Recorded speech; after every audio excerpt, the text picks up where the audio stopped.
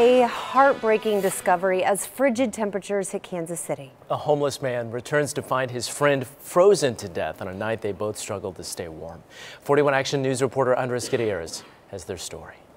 Another frigid night in Kansas City's homeless seek warmth, be it through the heat of a fire, a hot meal, or a warm beverage. The bitter cold brings consequences that are at times deadly. I'll miss him. James McLaughlin is now dealing with the aftermath. He's holding back his tears as he remembers his friend of more than 20 years, Reggie Glenn, who died of exposure on New Year's Day. He's dancing in the clouds. McLaughlin says the two of them had sought refuge from the elements in a shed in the West Plaza, although the insulation and the piles of blankets they had simply weren't enough to keep his friend warm. McLaughlin made the grim discovery that evening. He had one eye open and one eye closed. I thought he was looking at me, so I kicked his foot. He didn't respond.